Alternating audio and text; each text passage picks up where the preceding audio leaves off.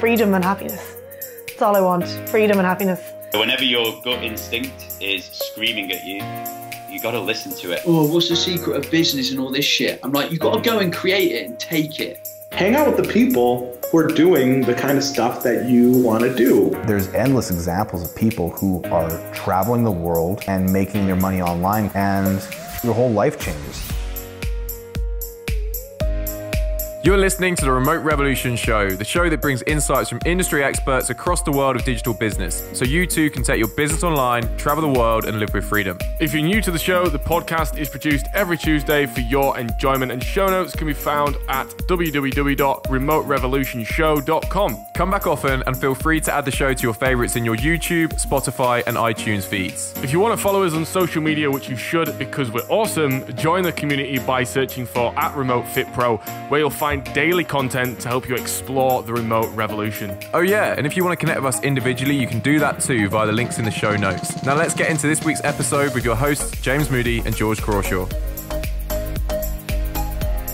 Hello and welcome to the Remote Revolution Show. Today we're talking about branding, we're talking about your message, we're talking about the stuff that really matters. If you want to go out there, if you want to make an impact, if you want to get more clients and really find a way to put your words and your story across to the world. Okay, we're interviewing Desislava Dobreva, and she is from Bulgaria. And she talks about in her story where that's probably one of the poorest places in the world, and she came from a very underprivileged background, but now has created a super successful business, and she travels the world, she lives with freedom, she creates huge impact, and she speaks on stages, educates many other businesses and entrepreneurs on the power of branding and how to help them build a loyal community of brand ambassadors around their business. All right. Des is a super inspiring and interesting person. She has so much information. She really does know her stuff. And I really hope that you get a lot out of today's show, because this topic in particular is one of them that's made such a huge impact to our business. So we know the power of branding. We understand the power of knowing your message and actually getting that absolutely nailed down. Most of it we actually learned from Des herself before this interview a long time ago. So enjoy this episode. Let's get over there and meet Des. Des, thank you very much for joining us today on the Remote Revolution Show. Thank you for having me, guys. Yeah, I think we've got a few people in our community who follow you and are excited to hear what you've got to say. Got some questions preloaded for you that we'll surprise you with later on. So firstly, Des, let's kind of get started with a bit of backstory of you, like how you got started in the entrepreneurial world, the kind of, you've got the remote lifestyle yourself, how you got started in all of this business stuff online. Honestly, most people have this super inspiring story of how they decided to start a business, and my story is literally one day at work, I got bored and I decided to sign up on a freelancing platform. It was Upwork. Don't sign up. They take 20% of your profit now. But I signed up there and I thought, this stuff is pretty cool. I can do social media management and copywriting here too. And I was only working part-time, so I thought, why the hell not? And literally within 2 weeks, without even trying that hard, I replaced my income from my job. And I thought, okay, well, I'm bored here anyway, so I just left. And that is the whole inspiring story of how blood, sweat, and tears led me to start my business. I mean, that was me starting the freelancing journey. It took some time to actually turn it into a proper business, but that was the very beginning of it. Love it. That was inspiring. The fact that you just went off and was like, fuck it, I'm going to do this. I love it. It's cool. So what did you get started in doing? So you say copywriting, a bit of social media stuff. What was it that you were working on? So actually, right before I started, as I told you, I was working for a startup in Copenhagen, right? And there I was doing a little bit of everything creative, from marketing to blog posts to articles to interviewing employees for the blog and all kinds of stuff like that. So it was a lot to do with just crafting words, really, putting words down on paper. So I thought, this is really interesting. And I started studying copywriting properly online. I was also doing a master's degree in branding, so that helped a lot. It was in English. And after a while, at the time, I was working for $8 an hour, by the way. That's important to know. I was valuing myself at $8 per hour, and I was super happy about it. I thought, oh my God, people want to pay me $8.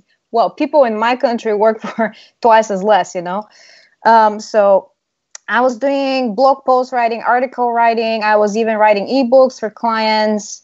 I was managing social media platforms. And after a while, you know, it just became I realized I'm not making any real impact. You know, I'm not changing anyone's life. I'm not changing anyone's business. And that's what I really wanted to do. That's what I studied to do as well.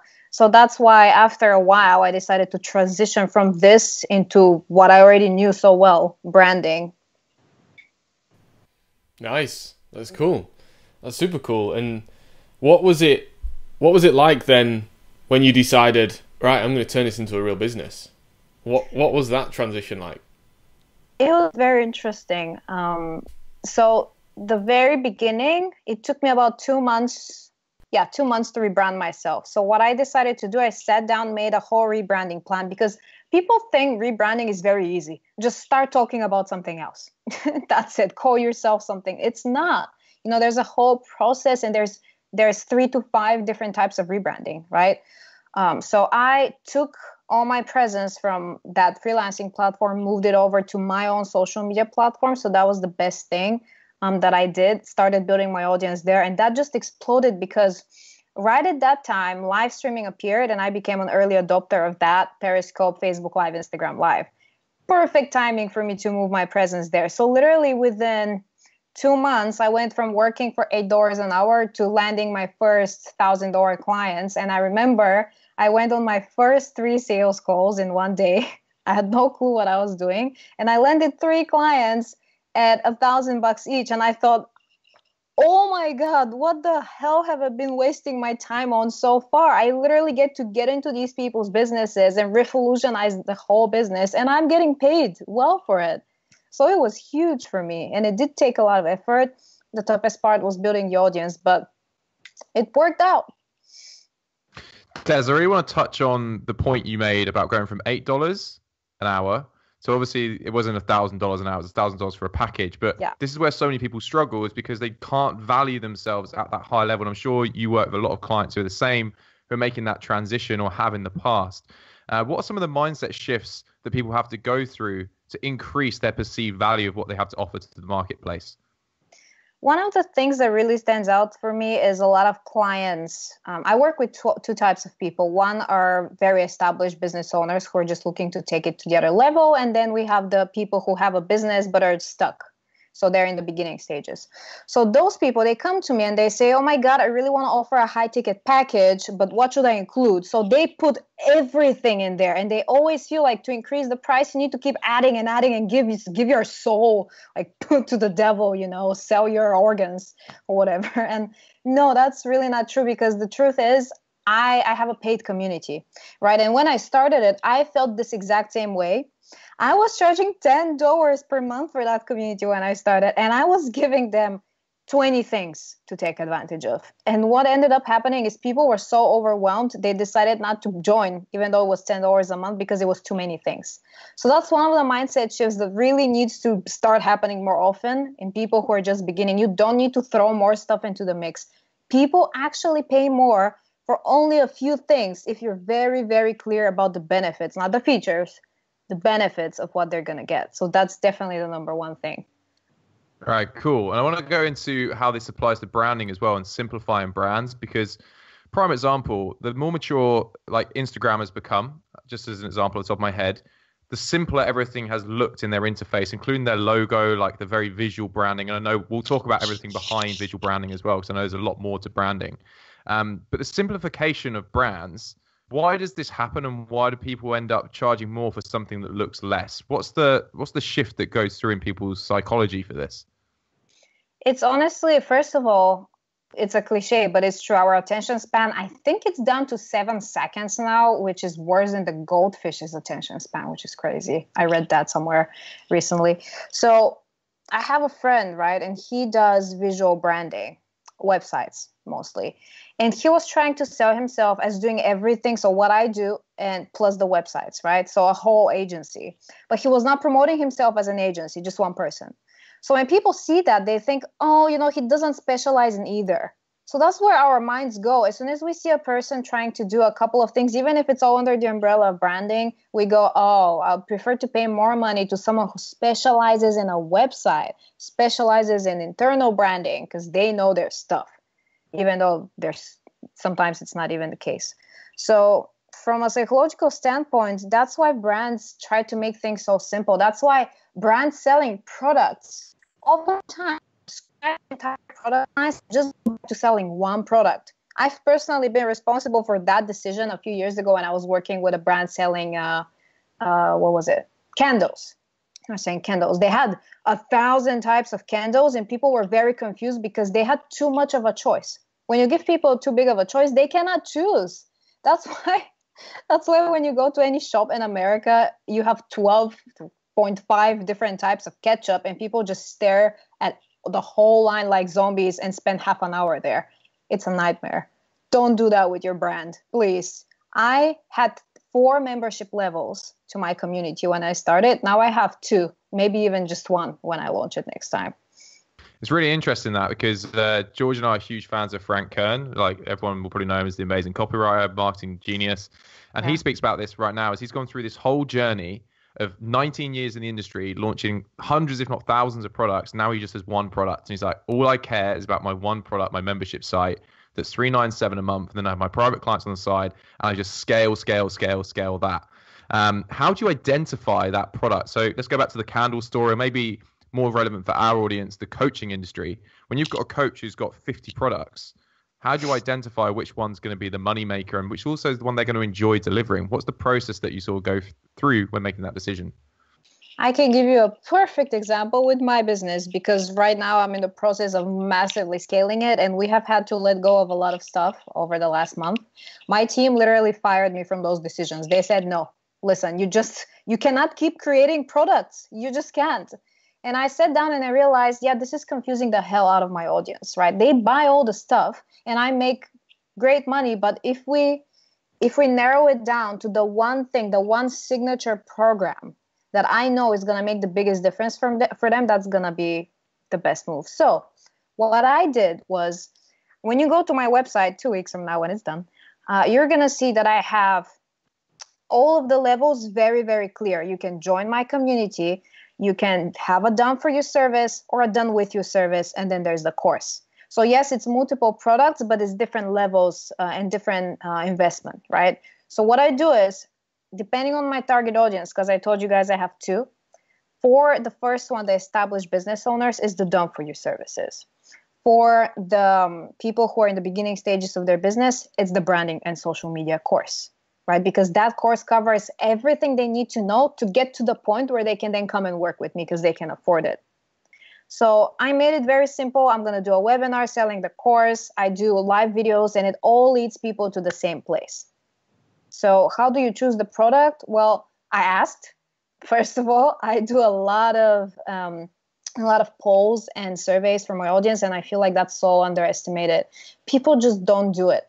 Now, listen, there's 2 ways to do that. Number 1, you sound like a desperate asshole being like, guys, I don't know what to do. My business is not working out. So tell me what I need to sell to you. What would you pay for? And you're laughing, but I see that all the time. Every single day I see people doing that. The other way is to understand positioning at least a little bit and make it seem like, hey guys, so I'm thinking about you. How can I help you even better? What products would you like me to create or keep? Boom. So when I asked that in my group, everybody wanted me to keep the branding course. There were tons of people saying, yeah, I'm almost there. I can almost afford it now. Please don't remove it. There were people buying it just because they saw it on the poll. Literally, when you remind your audience, they take action. So please don't forget to ask. You're not creating these products for yourself. You're creating them for other people. So it's not what you want. It's what they want. So one final thing for me before I'm sure George has got a whole list of questions as well, and that's positioning. I know obviously when I met you in Thailand at Mitch Miller's Project Persuasion event, Mitch spoke about positioning, you spoke about positioning. I think everyone spoke about positioning and how important it is, especially in the game of social media and what's going down. So when someone fresh to the industry or fresh to any industry walks in, they open their Instagram or their Facebook and they're like, I want to be seen as an authority. What are the steps that they need to take? And I'm assuming one of them is get results, obviously, but assume they're getting great results and they can actually change people's lives. What are the steps they need to take to make sure their positioning is increasing over time? Yeah, so absolutely. First of all, I don't work with people who are not able to get results, so we don't even talk about that here. I'm sure you don't either. So there are 3 steps I've personally identified when it comes to positioning yourself as an expert, right? Positioning yourself as that voice of your marketplace, because that's what everybody wants, really. The first one is building the emotional connection. So a lot of people skip this step because they think, oh, my story is not important. You know, people have heard enough of those. They're all the same. My audience is tired of it. It doesn't matter. But the thing is, you don't know that. And making assumptions on behalf of your audience is not a good thing to do. It's the same thing when you get on a sales call with someone and you decide they cannot afford you. So you either don't pitch or you lowball yourself. It's exactly the same thing. You're making an assumption, an uneducated assumption too, as the worst one. So yes, stories are important. And there's a lot of psychological experiments. There's a lot of data on the fact that stories actually sell. That when a person has 2 brands with the exact same 2 products in front of him, so let's say it's 2 coaches, right? For example, fitness coaches, business coaches, doesn't matter. One of these people he's already familiar with because he knows his story. The other person, someone completely new. Same price, same product. They will 85% of the time go with the person they're familiar with. It's called the familiarity principle. Stories predate language, if you think about it. We've been telling stories since before we had a cohesive way to communicate with each other via words. So don't ever underestimate the emotional connection. The best way right now in 2018, 2 years from now, 80% of the content will be videos. So if you're not live streaming right now, it's most likely a problem because I bet that your competition is. So that's one of the best ways because people are able to see your gestures. They're able to see how you reply to their questions. Do you get rattled? Do you get embarrassed? So that's very important to them. When you hide behind social media posts, even if it's your face there, it's not the same thing. What do people do if they're scared, though, of live streaming? Because we get this a lot. They don't want to fuck up. They don't want to be in that position of being vulnerable. Like, how do we get people over that? And are they allowed to fuck up before it ruins their positioning? So there's different ways of fucking up. So yeah, you're definitely allowed to. There's one thing that I call strategic vulnerability. So this is when, yes, it's very important for you to be vulnerable, but it doesn't mean you should go on live video and splash your entire life. Like, oh, my husband broke up with me. I had a one night stand and got pregnant. Like, nobody gives a shit. Like, don't do that. Strategic vulnerability means you cannot show vulnerability before you've shown competence.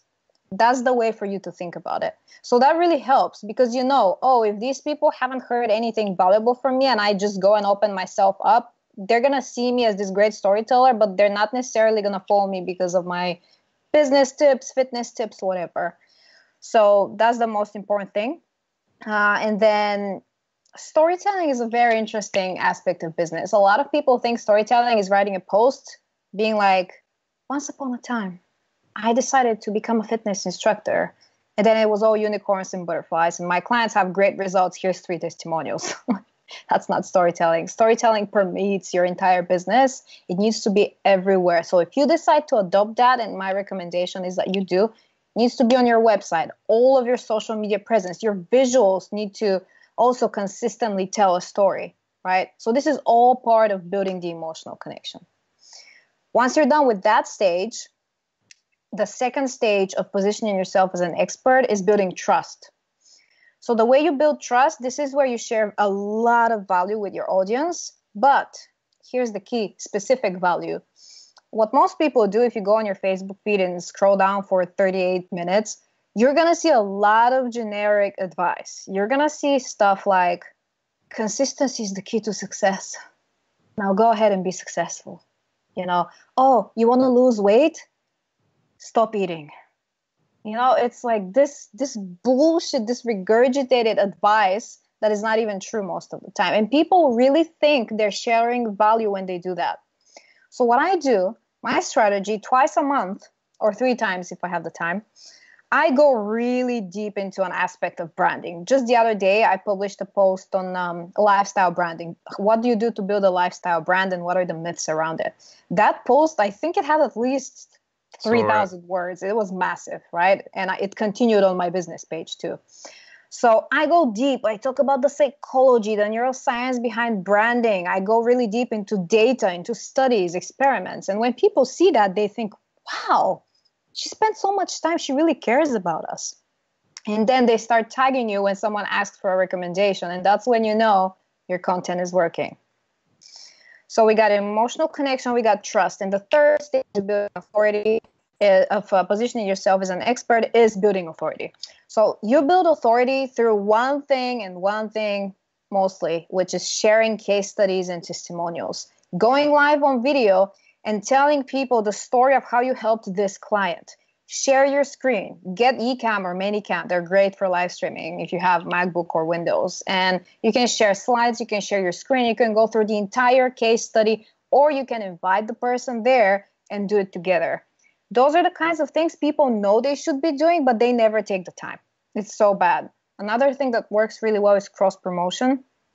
Again, something so simple, and I tell all my clients to do that. We make an entire plan, and next time they come, they're like, so Des, I didn't have the time.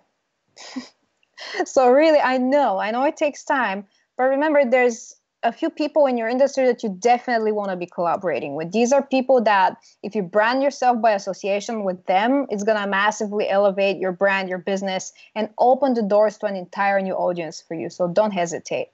Prioritize it. So those are the 3 stages that it takes to position yourself as an expert, and it's your responsibility to know which stage the majority of your audience is going through at any point of time. Because obviously, you keep expanding your audience. So let's say you've added 1,000 new people in the month of August. Well, that means that all of them are stuck on the first stage because they don't know anything else, right? So that means keep sharing most of the stories, hit a break with the other 2, maybe 10%, 10%, 80%. So I look at it in terms of percentage always because I have a specific system, but I hope this is helpful. Yeah, for sure. And just before we go on to this, just to remind myself, questions around structuring content, we've got to come back to that because I know, Des, I've had a comment in the chat before with you about who should be writing content and who shouldn't be. And it's a huge topic inside our community. There's hundreds of fit pros all the time. Like, I can't do this much content. I can't do it. But George, before I do that, because I feel like there might be something you wanted to add on to what Des said. That's cool, man. Or we're going to go cool. straight into it. Go straight into it. Yeah. So yeah, content. Let's get into the good stuff. So the guys and girls who have not been following Des, I'm sure you will be afterwards, and you'll be like, shit, this girl creates an astronomical amount of quality content. That's the difference. It's quality, and it really is. How does it happen, Des? Like, let's go back to the story of copywriting, because I feel that's so important to understand copywriting as a foundation for content. I might be wrong, but it's more than just posting selfies all the time, right? Well, I post selfies all the time, excuse me, but there's so much more behind it. First of all, it's not necessary. A lot of people seem to, it's so funny. When I started doing this, very few people were. And I thought, nobody else is going to start. It's so narcissistic. It's my thing. Today, you open Facebook and you see everybody's face just staring at you from their feed. And I'm like, Jesus, people, what are you doing? Anyway, just a small off topic. So yeah, copywriting is important to understand, obviously, for creating high quality content. But there are a lot of people out there who, for example, either English is not their first language, so their grammar and everything is not perfect. So they think, oh, it shouldn't be me. I should just hire out. Oh, but I can't afford it. So they're stuck in this mindset. That's really not true. One of the biggest authorities in the mindset industry right now, which is funny because I forgot her name. I'm on her email list, right? So her emails are full of typos, grammar mistakes. It's a nightmare for a person like me. I cannot even stand it, and yet I keep reading. But her ideal clients, they are absolutely in love with it. To them, this opens a whole new door of a whole new aspect of her vulnerability. The fact that she is a millionaire and she doesn't want to hire a copywriter, she keeps doing it herself. And to them, she's a woman of the people. You know, she keeps doing it on her own. So you don't have to be a perfect copywriter. It's all about emotions. Because obviously, when you look at logic and emotions, which one of these pushes people to buy more? It's always emotions. Even if you consider yourself a very logical, analytical person, it's emotions that are going to get you to go on the other side of this and hit the buy button. So I feel like I don't know what question you asked me because I just keep going.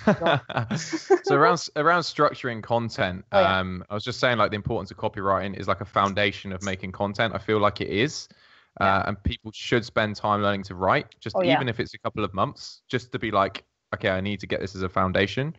But yeah, when it comes to structuring your content, I know you spoke about content themes before, the importance of having brand guidelines. This is the stuff that people aren't aware of. I most certainly wasn't until I met you. So if we could dive into that, brand guidelines, content themes, and why it's so important to content, would be great. Perfect. So what I do, okay, let's dial it back. So one of the things I do for clients is I create a brand strategy first and a digital marketing strategy afterwards, right? Because these cannot exist without each other. You need both in order to properly create content and properly position yourself. So in the brand strategy, there's something called brand personality, right? So here's where we sit down and we define your brand personality. This is the language you're going to use to speak to your audience. And I don't mean English, duh. I mean, how are you going to sound? Are you going to be friendly, professional, casual, super formal? Are you going to be supportive? Are you going to be arrogant? You know, because there's people who pull that off and it works great. So the way I do it, I use something called the contrast method. So you sit down and instead of defining how you want people to perceive you, you also define your limits. So let's take me as an example. I have a very bold social media presence, and it's a very, very confident one. So oftentimes people misread that and see me as arrogant, which most of the time is not a problem. But when your ideal clients see you that way, then it becomes a problem, right? So the way I did it, I sat down and I defined it and I said, okay, so confident but not arrogant. It's just one phrase, literally just one phrase, and you put it down there. Then you know this is your limit to creating content. If it becomes arrogant, you stop yourself, dial it back, rewrite it. Then we have friendly but not casual. You want to be perceived as friendly, but you want to be perceived as too casual because your ideal clients do not relate to that. Maybe they're corporate clients, right? They will not hire you if you're too casual. Most of them anyway. So that's the first thing, defining your brand personality. Once you have that, now you know how you should sound and how you should not sound. Then you take all of that and you move into the digital and social media strategy, which is where we have the content themes. So the content themes, these are consistent little narratives that you narrow down between 3 to 5. Most people have 4. Let's say you defined 4 content themes. So, for example, the first one is my roots. So this is something that's never going to change. One of the most important things that I want my audience to know about me is where I come from. And that's always the first thing that I say when I'm doing a podcast interview or whatever. I remind them I'm from Bulgaria. It's a country that is, let's say, less fortunate. So that way they know that, hey, if I'm here doing this right now, that means I've accomplished a lot. So now they have this idea of me in their minds. So basically, your content themes are all of the little narratives about your life and your business that if your audience does not know about you, you're in trouble because they will never understand you. And confused people don't buy. I like repeating that all the time. Confused people don't buy, people. They need to be able to understand you and to go, oh my God, oh, I see why he or she's doing that. It makes complete sense. They need to be able to predict what products and services you're going to launch. For instance, the reason I created the retreat is because I did a survey and there were a lot of people asking when I'm going to start doing real life events and retreats. And I said, okay, perfect. So they literally reverse engineered products from my story because they know my story and they know this is going to be great for the brand and for them too. So my roots, then, for example, remember the 3 stages of positioning yourself as an expert. You take those and you implement them into your content themes. You connect them. So you need content themes that foster the emotional connection, that build trust, and that build authority. My authority building theme, and you're going to laugh at that, is that I'm unavailable, right? So it's very, very difficult to get a hold of me, not because I'm a bitch. Really, yeah, it's not because of that, but because it's just I receive hundreds and hundreds of messages every single day, and I forget who I was talking to yesterday, right? So here's a little story that's going to take me 1 minute to tell. I once published on my Facebook wall just a few lines of text, and I said, guys, I'm sorry if you have messaged me and I haven't replied. I have started receiving hundreds of messages per day, so it's going to be tough, so don't get offended, right? That was 2 years ago. Ever since then, the entire perception of me completely changed. So whenever I would receive a message before that, it would be, you bitch, why are you not replying? Who do you think you are? Afterwards, it started being, oh my God, Des, I'm so sorry. I know you're so busy. You don't even have to answer me. But here's my question, just in case you decide to read it. Completely different perception. So when people know I'm unavailable, they want me even more, right? They want to get access to me even more. That's how people like their entire brands, by turning themselves into a commodity, by distancing themselves from the business and being very, very hard to reach. How do you do that without being arrogant? Without being arrogant. Ooh. Yeah, there's a fine line. So basically, sometimes you have to deal with the fact that a lot of people are going to think you're arrogant. A lot of people think that. I get blocked on average by 20 people per day. That's a real statistic. My team found it, which is completely fine because they're not my ideal client. So if those are the people who think you're arrogant, don't even bother. They're just opening up a place for people who don't, right? So that's one of the things I want to say. And the other one is just be careful of the way you express yourself. So don't say, hey, if you want to reach me, fuck you. Like, I'm unreachable. I'm not going to talk to you. You don't deserve me.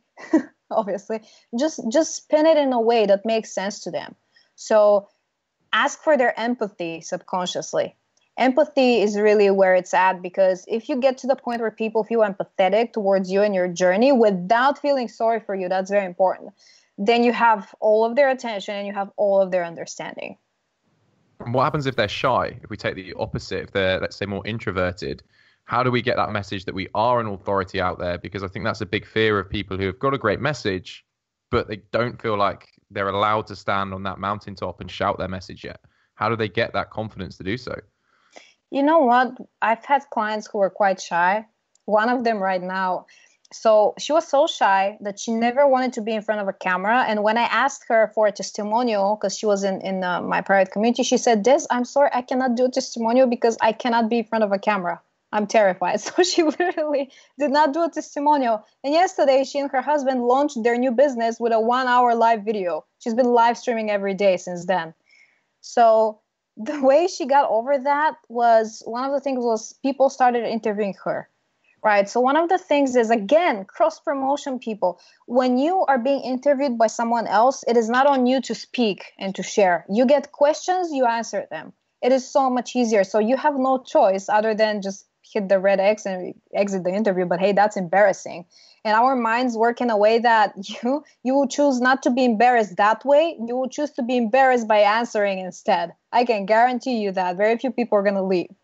So that's one of the ways to kind of get over your shyness. I always recommend that, and every single time it works. And if you're having trouble getting someone to interview you, you would be surprised. Like, one of the strategies is go to your favorite Facebook groups, find the admin and tell them, hi, so I've been dropping lots of value in your group. And I would love to be interviewed in it to share some more value for your community. I'm planning to talk about this and this and this. How about it? People would be stupid not to take you up on it. Most of them do. I've done it as well, and they will appreciate your bravery for reaching out too. Nice. Wow. I've got to say, that was some seriously powerful stuff. That's really, really interesting. And Thank you. yeah, you clearly know your stuff. You were able to stick to your 3 points like solidly. I think it's testament to how much time you put into live streaming. Let's try and make this productive for people, because Des, you're clearly without trying to make you even more arrogant, you're very competent in what you do, right? And that gives you the confidence. Competence and confidence are these interlinking things. And that's occurred, like you said, because you were like, fuck this, I'm going to get on camera and I'm going to live stream. And I think I've seen you say before, like, you were doing it 2 to 3 times a day for like some exceedingly long period of time. Like, it's so transferable being able to speak, because now there's like, I know you've done your TEDx talk. That has been done, right? I'm not just dropped a bomb. Yes. You've done your TEDx talk. You've been featured on all these magazines. You're getting to speak more and more and more all over the world. And a lot of that, I guess, has all stemmed from that ability to do those live streams from day one. Absolutely. So I find it really interesting that if we have got that fear, we should be doing live streaming more often and not getting distracted and being like, I need the perfect microphone, I need the perfect backdrop. Oh God, no! You should see Oh my God, I filmed a course, an Instagram course, 2.5 years ago. I filmed it in my kitchen, no microphone, the screwed up camera on my old Dell laptop, and it was no lights. Like I had to film for 2 hours because in Denmark that's all I got of sunlight every single day. So I had a 2-hour time frame to film. It was a horribly looking course, but the content was super powerful. People bought it. I made $5,000 from that when I launched it. And I had no idea how to even sell. All I did was I got on a live video and I talked about it. And I said, so guys, here it is. And during the live video, a ton of people hit the buy button. So really the cool thing about live video is, yes, I have a specific structure that I teach where I follow a certain template. I even have scripts to sell without feeling like a sleaze, because I know that's the problem for most people. They feel like selling sleazy, which really isn't. But you cannot re-educate them. You have to meet them where they are, right? That's my mantra. So it doesn't feel like selling when you're on live video because you have all these people paying attention, really bonding with you. You're establishing that emotional connection. So when you say grab the course, they do it. It's completely different than asking them to buy even on a webinar. Completely different scenario because they know you're going to sell something there and they know that's the whole purpose of it. On a live video, it feels a lot more authentic. Des, I really want to touch on, because I started writing a post today, but I had to stop because some stuff went down. But it's around the idea of being able to sell on social platforms. And I'm a big believer that there's very few people in my feeds who consistently sell like you do and maybe Mitch, and there's certain individuals who sell very well from social feeds. In my personal experience, I find it a lot easier to sell from a Facebook group and from an email list. I don't know if you've had any like real, I don't know, testing on this personally, or if you think it's personality types or people's skill. But for me, I think there's a lot of value in people moving those people into a group because it's an easy environment to sell in, and on an email list. Do you buy into that, or do you just think that's laziness, or you haven't quite nailed the skill yet of selling on social platforms, on the feed, that is? Actually, I think you're completely right for a very simple reason. When you build a community, that community needs a unified place to exist. So if you randomly try to sell with your personal account or your Facebook page, it's not the same. Yes, it works, but it works sporadically. It's not the same as funneling them all to the group and making them feel like a community. Because I also teach the process of building a loyal community of brand ambassadors, right? And one of the things is always have a unified place. So no, it's not lazy at all.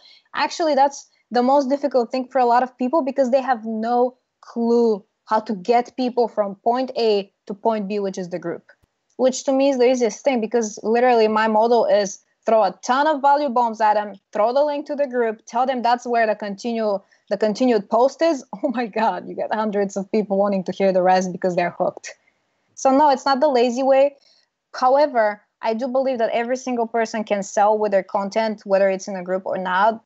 It's all about learning a few very, very simple strategies. And that's it. Then you just follow the same thing over and over again. I have a few post templates that I've done that have been very successful that I keep reusing when I'm selling on my Facebook page or on my Instagram page, for example. Feed. Yeah, I'm pretty sure I've saved them and then I try and model them without copying them directly. Actually, yeah, a lot of people did that because I can see that the structure has been followed and I think it's great. I mean, that's why I did it, right? It's not like I'm going to do it in secret and be like, don't take my stuff. That's the whole point, sharing. What's your thoughts on having your content copied? How do you feel about this? Or better, having your following stolen as another one. Following stolen? What do you mean? Yeah, so people trying to claim their work, your work as their own, and then pulling who your potential following would be towards them. Oh my God, that happens to me probably on a daily basis. It's so fun. I love it because it's so pathetic. It's like another level of pathetic. It's really, really fun for me. So there was this one particular day when I was with you in Thailand, actually, when I woke up to head over to the venue, right? And I saw my post that I wrote the previous day selling a masterclass being taken and copied word for word. In fact, one person took the photo that went with it, which was a photo of me. He posted it on his own account selling his course. That doesn't even make sense, people. Seriously, my face is not going to sell your stuff, no matter how good looking it is. Excuse me. So it's fine when you steal other people's stuff if you give credit, because then it's not stealing. Like, that's the clever way to do it. Take whatever you want, give credit and give credit, and you can get away with it. But honestly, it diminishes your brand authority, because even though you think your audience is not going to notice, it takes one person to give a link to the original post and you're dead. Nobody else is going to trust you ever again if they see that. I think that's really amazing as well. Speaking about growing an audience who fight for you. I think you've talked about this before as well. When you build that community, it's like you can just let them do the work. When some questions, moral or whatever it is, it just allows you to stand back and just be like, I think that positions you even higher, right? Absolutely. And also when you, for example, just a few days ago, I made a post to my audience. Hey guys, there's this Forbes nomination list for Forbes 30 under 30. I have 3 years left. Please, nominate me. Here's the link. There were hundreds and hundreds of people just writing these massive comments, just recommending me. And the fun thing is, then other people realized they can do that. So they started doing the same with their community. So then 5 of us just took over the whole thing. And now it has over 800 comments. Poor guy. Is going to be able to read for days. But when they actually defend you from haters and from trolls, that's when you know you've done your job. And it's tough. You need to, if you want to get there, then you have to work a lot on the first stage, the emotional connection. Because if they don't know your character, your values, and don't connect to those, they'll never stand up for you like that, no matter how much value you provide. Des, is there any noticeable fuck-ups where you don't regret, because I'm sure you don't, because you learned from a lot of them, but where you've maybe pushed it too far? Because I think that's a fear for a lot of people, is going a little bit too far, and they look back and in hindsight, they're like, oh, maybe I shouldn't have done that. And if you do have any, is there any things that you can do today that stop you doing that again, like repeating those same errors where you've probably gone a little bit too much in one direction? With me, I'm not being cocky. I honestly can say no, because whatever I've done that has been arrogant or whatever, I always have a strategy behind it. But I can give you a great example of someone from my audience. If you listen to this podcast, I know it's about you. Please don't take offense. We've talked about it. I told you it was a fuck up, okay? So actually, Mitch told him too, like a lot of us told him.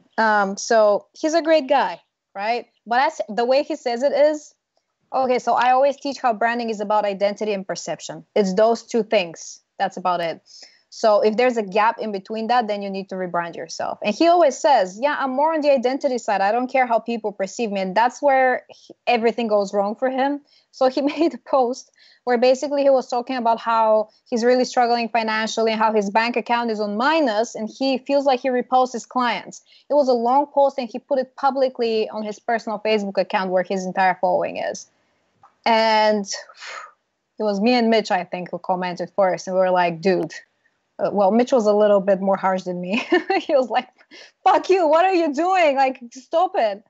I actually said, this is diminishing your authority, because positioning is the space you own in your audience's minds.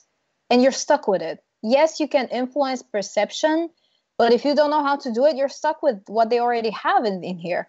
So right now, even I think it's been 3 or 4 months, I still think about that post when I think about him. And I know he's a great guy and everything, but saying you repost clients and then your bank account is on minus, he turned off a lot of potential clients. A lot of potential. And I think he runs ads for clients, if I'm not mistaken. So how do you trust someone who says something like that and puts it out there publicly, knowing he cannot make money for himself, but he's supposed to be making money for your business? It doesn't work like that. So that's one of the major fuck-ups I've seen in the last half a year, maybe. And then we have big brands like Nike doing interesting stuff too. But for people like us, it's usually not understanding how positioning works. That's where all of the problems come from. And when you fuck up, my advice is don't be stubborn about it. Okay, do what a massive brand would do. pull the post, apologize, right? It depends. It depends. Like if Mitch does that, it would be weird, and his audience would be like, "Have you lost your mind?"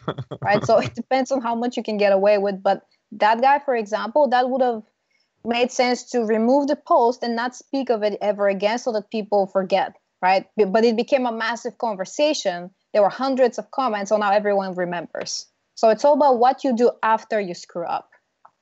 Yeah, for sure. So I've got a couple of Reputational questions. Yeah, I've got a couple of questions from the group right now, which I'd love to get answered. Some of them I'm going to leave out because I'm sure you've had them many times before, Des. But one of the big ones we get is it best for me to create a personal brand, or when should I create like James Moody Fitness, or should I create a real business like Naked Nutrition, as an example, my old fitness business? How do we decide what we should go down? It's funny. This is probably the number one thing people come to me for. And I swear I've had clients who this was the main thing they hired me for, just this one thing, because it really is tough. What I can say is, obviously, I would need to look into your brand and your business and your audience and your processes and everything to figure out what the right way to go is. But if I were to give generic piece of advice, it would be any way to bring personal touch into your business will help you scale faster. And a lot of people don't connect their personal brands to their business because they're afraid that they cannot scale that way and they cannot sell it one day. All I can say is look at Gary Vee. Yes, you can scale it. You can scale it massively. I'm scaling mine. You can scale it to tens of millions of dollars. And you can sell it because a rebranding process doesn't take more than a few months, and you can completely distance yourself from that brand if you want to sell it. So that is not a problem. I know that's what most people are worried about. So to the question, which one should you start? It's all about, are you comfortable with being the face of your business? And when you look 5 to 10 years down the line, which most people really don't do, they think month for month. What are you seeing? Are you the CEO? Have you relinquished control to someone else? Does the business circle around your image? For example, I'm a huge narcissist. My business is completely based on my image, right? So I know 10 years down the line, that's how it's going to be, Gary Vee style, Tony Robbins style. But a lot of people don't want that. So in that case, it pays off to do it agency style, for example. Show up in the story. On the about page of your website, you need to be present there. You need to tell them you're the one who started this business. This is how it developed, blah, blah. This is how I started it. Appear from time to time in the social media presence. If you feel completely uncomfortable with that, then adopt a different face. But the business needs to have a face. In 2018, if someone tells you differently, it's going to be really tough for you to scale. For sure. George, you got anything on that before I throw in more? Well, yeah, I mean, it's basically what Virgin did and Richard Branson. I'm reading Richard Branson's book right now, so like every time we get into any kind of conversation like this, I'm like, oh, Richard Branson. But yeah, he's my favorite. I love Richard Branson. Yeah, he sold Virgin Music, his recording agency, company, which was his first business. He sold that. Basically, he built it. It was all about him. Virgin's all about him. But exactly. He's been able to just absolutely nail it because he had the personal attachment to it, his personal story, but the brand in itself has become bigger and bigger than him. Exactly. So. That's the thing. That's a great way to put it. When the brand becomes bigger than you, that's exactly what happens. And you know what? A lot of people still think that it still belongs to him. That's how big the brand has become. So honestly, it's not even about you. It's all about people seeing the value in it. And something I wanted to mention earlier when you were saying that you should only have one thing that you're selling. If I recall how Richard talks about his different businesses, you know, he's got the airline, he's got the media companies, the phone companies, and all that stuff. He created a company for a product. It was like one company that had one product, and it would be a separate business entirely, which I thought was fascinating. So when you can become that much of an authority, you can just have that big brand and be like, we're just going to start a new product that's run by a new business.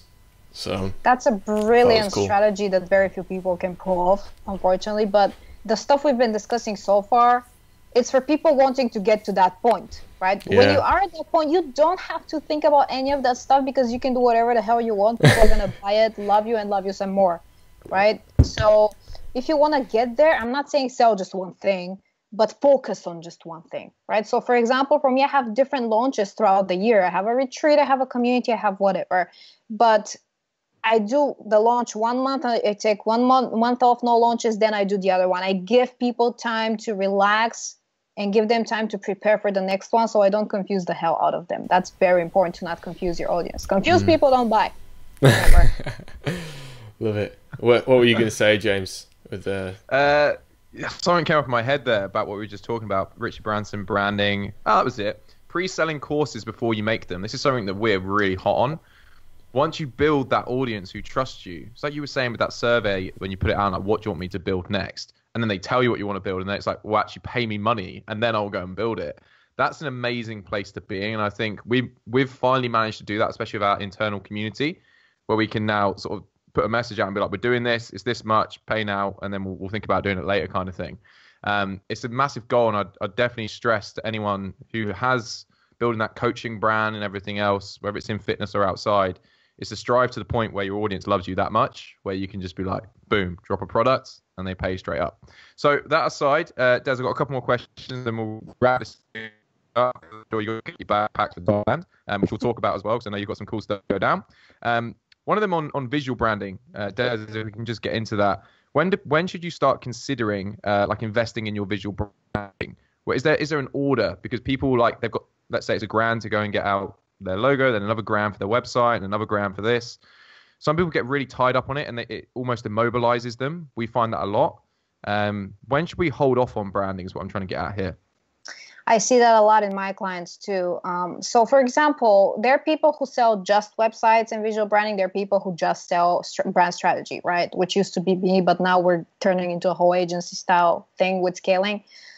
So the thing is, a lot of people, it's all about education. It just pisses me off because people are spreading wrong information all the time. People think branding is a logo, branding is a website, branding is your social media cover photo. It's not. Branding is identity and perception, and what you do with that is your choice, but you have to start internally. You have to start with knowing your purpose, your brand values, your personality, your ideal client. That's what I really dive deep into with my clients. You have to know your origin story. That's really the center of everything. That's why I always spend 60 minutes with every single client, and all we do is talk about their story, because then I can take that and create their entire brand strategy from scratch. So you always start there. Only and after you've done all of this, then you're able to move on to websites and visual identity. Because I'm not just saying it because I want people to pay me money. I'm saying it because if you start with websites and visual identity, and after a couple of months or a couple of years decide, oh, I made a mistake, let me do the brand strategy now, the website is going to be completely, it all needs to be changed at that point, because you realize, oh, those are not the right colors for me. Those are not the right fonts. This is not the right visual at all. I want simplicity, and this is all chaotic and a nightmare. This has happened to me, so I know it very well. And I am a brand strategist. Like, it happens to everyone. And it happens to most of my clients. They already have websites when they come to me. So then we have to rebrand the whole thing. I have to take my designers, splash them on the website, and take thousands and thousands of dollars because they screwed up the first time, right? They did the website first. Yeah, huge, great advice. So with that, Des, if people do want to find out more about you, and I know we're going to talk about this Thailand event because you're moving to Thailand, where should people go? What's the main platform they should get Des on? And what's exciting in the near future for you? You can all find me on desdobreva.com or anywhere on social media as Des Dobreva, very consistent. Also, another branding tip, have the same username everywhere, for God's sake, because you're going to make it very tough on people to find you if you don't. And yeah, I'm moving to Thailand in exactly 2 days. I can't even believe it. Time went by so fast. And actually, when I met James for the first time, that's when I decided I'm moving to Thailand. So it's been an interesting journey. Wow. And, it's Chiang Mai, right? Yeah, I'm going to Chiang Mai. I like You'll be beaches. the richest person there. Oh, come on. This is seriously, the whole stereotyping thing is hilarious. But yeah. I get it. Poor people go there. It's very cheap. Maybe I'm broke and that's why I'm moving. I'm going to tease my audience with that. I'm going to tell them my business failed and I'm moving to Chiang Mai to survive. Let's see if they buy it. This is where you heard it first, people. So yeah, I'm moving to Chiang Mai. It's mountains and lakes and stuff.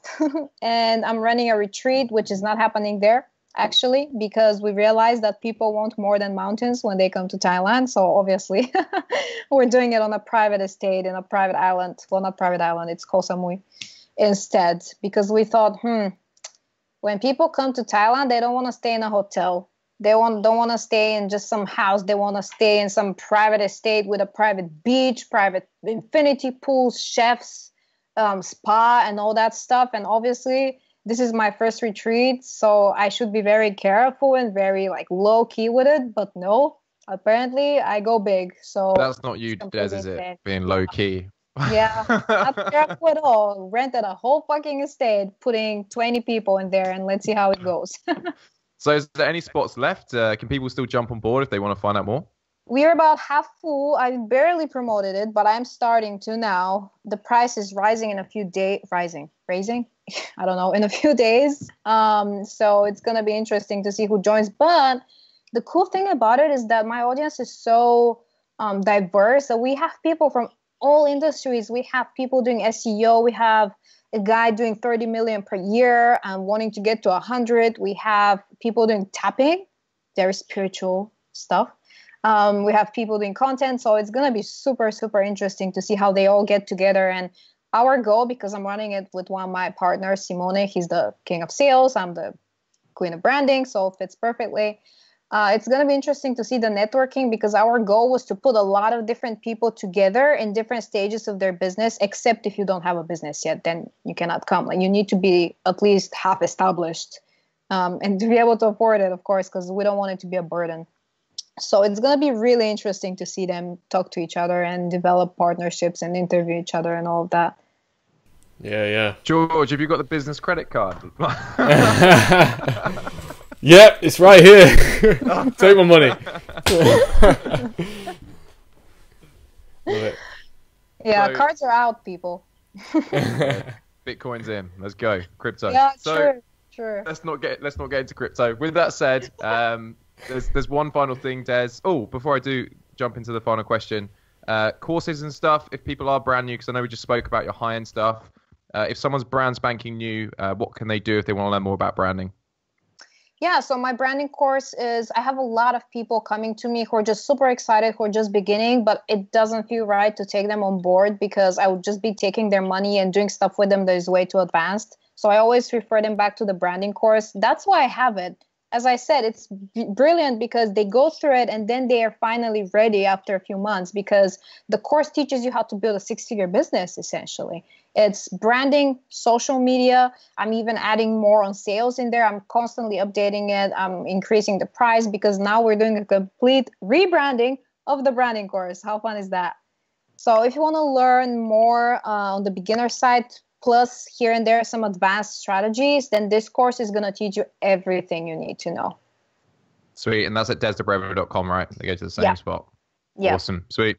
So final thing, Des, this is really timely, I feel, because of your move to Thailand. But the question is, what does freedom mean to you? Exactly that. Telling people I'm moving to a new country every few months and them going, I want to do that. You know, how can you do that? And to that, I reply, branding, my friend. I understand how positioning works. Hashtag buy my stuff. No, I'm kidding. It really is. For me, understanding how positioning works has been the number one thing to get to the point where I'm free to do whatever I want. So to me, freedom is, it's a state of being. It's a state of existing that nothing else can compare to. Boom. Nice. On that note, I think we should wrap up the show. Yeah. Des, it's been an absolute pleasure. Everyone go check her out. We'll put some links around, but don't be lazy. Whip out your phone and at Des Dobreva and go follow. Thanks very much, Des. Thank you, Des. Thank you so much for having me, everyone. It's been a pleasure. Peace out. See ya. Bye. Thanks for listening to the Remote Revolution Show. If you enjoyed the show, please head across to iTunes, YouTube, and our other social media platforms to leave us a quick rating and review. And if you'd like your questions answering, we'd love to hear from you. So please send them in to info@remoterevolutionshow.com. And please remember, the show is all about growing the remote revolution. So if you wish to join the community and scale your business, then please head over to www.remoterevolutionshow.com or click the link in the show notes to grab our free download. Yes, seriously, don't be lazy. Click the link in the show notes and grab the downloads. And as always, we'll see you next week.